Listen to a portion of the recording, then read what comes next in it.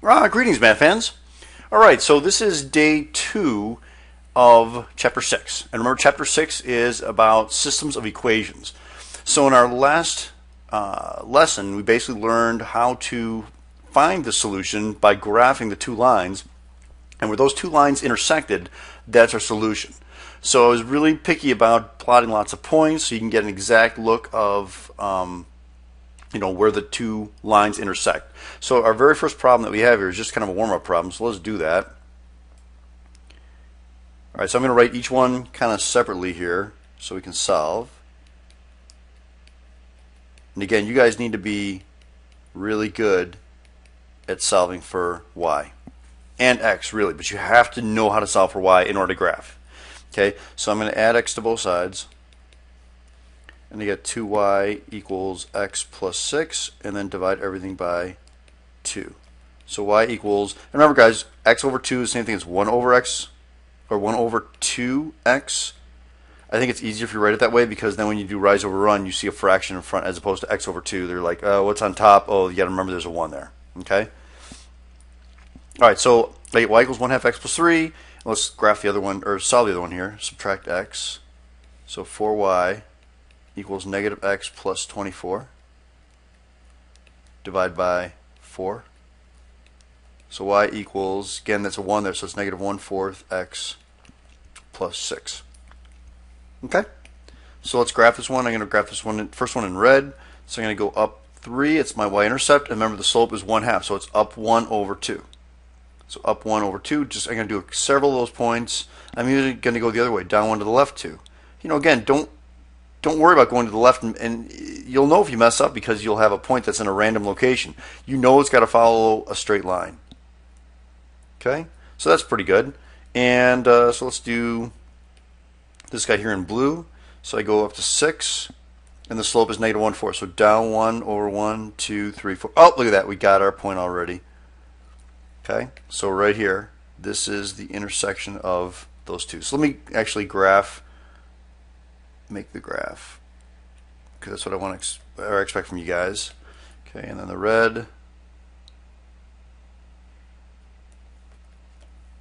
All right, and so your answer for this problem, like I said, is that point right over here, and that's going to be 4, 5. So that's your solution, 4, 5. Again, x being 4, y being 5. Okay? Not bad, right? So now here's the deal. The only issue that I have with the graphing method is that let's say you're not so careful with the points, and you kind of sketch the lines, and the lines aren't exact. Well, it's pretty hard actually, if they're not exact, to see where they intersect, because if you're off by a little bit, you're off by 1 or 2, that completely changes the answer, and then you're wrong. Okay, so we have two other methods that we're going to learn how to solve systems of equations. The first method, which we're going to talk about today, is called substitution. Okay, so that's what we're going to talk about today, substitution. And basically, this first stuff is just like a little bit of practice, just to explain what substitution is. Literally, if y is equal to 4, I am going to substitute that in for that y. So I get 3 times 4 plus 8. So I get 12 plus 8, and so my answer for this one is 20. It's pretty easy, right? Same thing with this. I'm going to take that negative 3, where the y is, I'm going to plug it into there. So negative 2 times negative 3 minus 4. So just be careful when you multiply. So you get positive 6 minus 4. My answer is 2. Okay, so that's substituting something in. So next, number 3 here is I'm asking you to solve the following equations for x. We're going to substitute something in first. So I'm asking you to find out the value of x when y equals 2. So I'm going to take that 2 and I'm going to plug it into the y there. So I get 2x plus 3 times 2 equals 20. So 2x plus 6 equals 20. Subtract 6. 2x equals 14. Divide by 2. X equals 7. That's all I'm asking you guys to do. Literally, I substituted that y in for the y there, the same value, and then I solve for x. So this is the same thing, guys. I'm going to say y is equal to negative 2. I'm going to substitute that right in there. So I have negative x minus 2. It's really plus or negative 2, but just minus 2 equals 12. Okay, and then I'm going to add 2 to both sides. So negative x equals 14. Divide by negative 1. X equals negative 14. Okay, pretty easy, right? Not bad. So that's all substitution. That's what we're doing here. It gets a little trickier, but not that much. So here's a couple tips. Let's just kind of read through this before I actually do a problem. Here's our strategy, okay?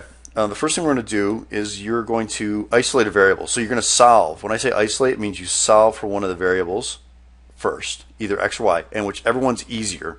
So you're going to write that on there, easier variable. That's important. Okay, once you solve for that, you're going to plug that expression into another equation. Okay, and again, I'll show you what I mean by that. And then the third step is you want to solve for the remaining variable, and then write as an ordered pair. And then this is also helpful to check your answer. Okay, so let's kind of go through these steps here and explain what I mean. Okay, so this is kind of a friendly problem, math fans, because this one's already solved. So I'm going to take this y and I'm going to plug it into that y there. So it's 2x plus y. Well, what's y? Oh, y is 3x. So instead of writing y there, I'm going to put its equal there. Then it's equal to 3x, because I told you it was equal to 3x. Okay? So again, I'm really writing this equation. So it's 2x plus 3x equals 10. That's this equation, except instead of y, I substituted the 3x in there. And then 2x plus 3. Now, okay, so this is already isolated. I plugged the expression in. This is what I did. Now I'm going to solve for the variable. So I get 5x equals 10. Divide by 5. X equals 2. Okay, and then I'm going to take this 2 and I'm going to plug it into the other equation. I can actually plug it into either one of those equations. I get the same answer. But why would you not plug it into the one where it's solved for y? Okay, because it's easy. Then I say y equals 3x. So y equals 3 times 2. So y equals 6. And that's it. That's your answer. So your coordinate is 2, 6. Pretty easy. Okay, and then if I want to check it, it's really easy to check it. Basically what I do is I plug it back into, erase this a little bit, I plug it back into the original equations, 2 and 6. So check this out. If I plug it back into the first one, 2 times 2 plus y, which is 6, does that equal 10? Well, 2 times 2 is 4. 4 plus 6 equals 10. Yep, 10 equals 10. That's good. And we did this already just the last unit, right, where we checked it. And then for the next one, y equals 3x. So plug a 6 in for y, 3 times x, 3 times 2. And so we got 6 equals 6. So that works out well as well. So that's a good way to check it. If you got a little bit of time, check your work. Doesn't hurt. Okay, so let's do a couple more here. Okay, so basically here's the deal, math fans. This a is solved. It's solved for a. So what I can do is I can take the value of this a, which is b plus 1, and I can substitute it into that a right there. So instead of saying a plus 3b equals 9, I'm going to say a. Well, what's a? Oh, it's b plus 1. That's substitution. That's substituting what I solve for here into the other equation. And then I rewrite the rest of the equation. Plus 3b equals 9. So I combine like terms, and I get 4b plus 1 equals 9.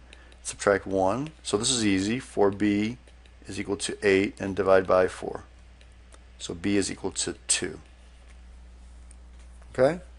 And then how easy it is now is literally I solve this variable, I plug it into the other equation that's solved. So for that b, I plug it into there. So it's a is equal to b plus 1. Okay, so b is 2. So a equals 3. And that's your answer. Okay, b is 2 and a is 3. Okay?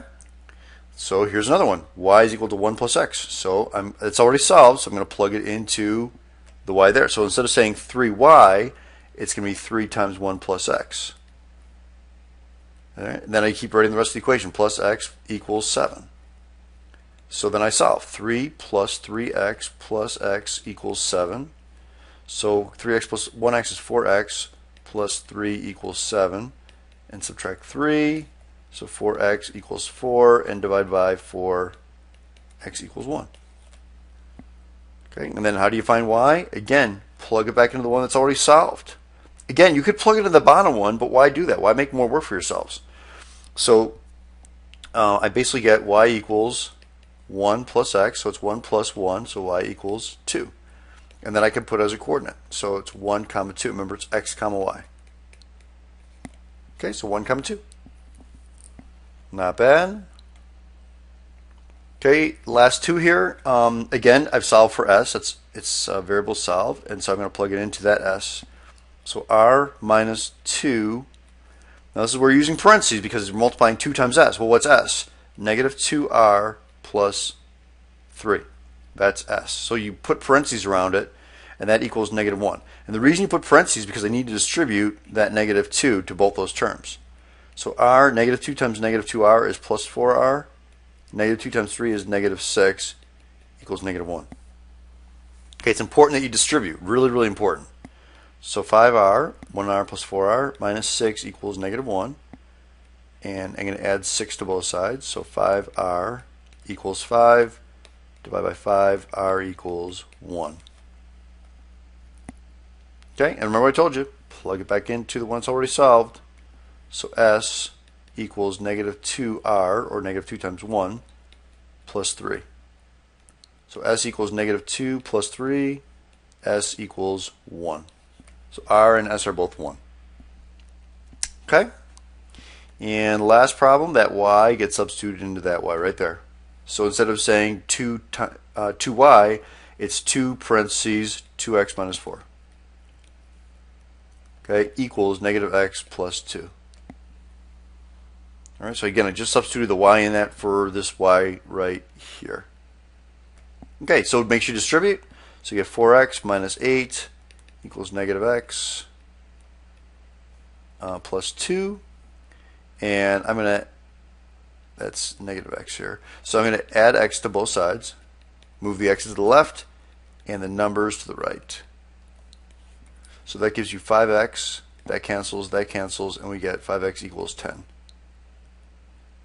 Okay, and then we divide both sides by 5. X is 2. Pretty sweet. And my last step, math fans, is plug the 2 into that equation right there. So y equals 2 times 2 minus 4. Y equals 4 minus 4, or y equals 0. Okay, so I have my two answers here. Is x equals 2 and y equals 0. Okay, so that's it for substitution math fans. Like I said, this is day 1. The nice thing is, notice all these problems, it was all solved for already. Here it is. This is solved for, this is solved for, right? This one's solved for, and this one's solved for. So tomorrow, it's not going to be that easy. Tomorrow, you're going to have to solve for the variable first. Okay, but it's not bad. We've done it before. That's just one extra step. All right, that's it, math fans. Have an outstanding day. Adios. Goodbye.